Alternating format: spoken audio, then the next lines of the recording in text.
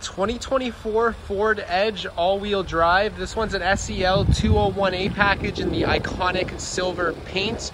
Really nice looking Edge. You're rolling on 18-inch machined aluminum alloy wheels with Michelin all-season tires. And this vehicle is powered by the 2-liter EcoBoost engine with plenty of power.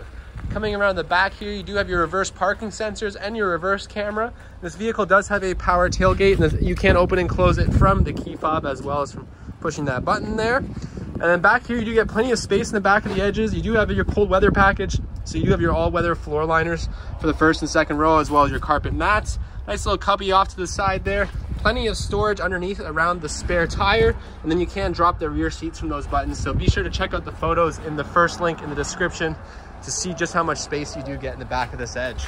Coming around to the interior, it is a black cloth interior, really comfortable seats front and back. These rear seats do recline, so you do have multiple seating positions for that. And then you do have some cup holders that fold down from the center armrest, a couple USB-C ports, as well as some climate vents there, and some storage behind the driver and passenger seats.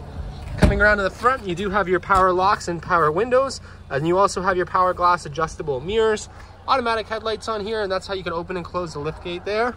Really comfortable bucket seats up front here, and the driver's seat does have lumbar support there. And stepping into the vehicle, you do have a customizable digital display, two of them, right behind the steering wheel, and then you have your speedometer there in the middle. And a really comfortable steering wheel on here. It is heated, and you also have cruise control on here and your different voice activated features.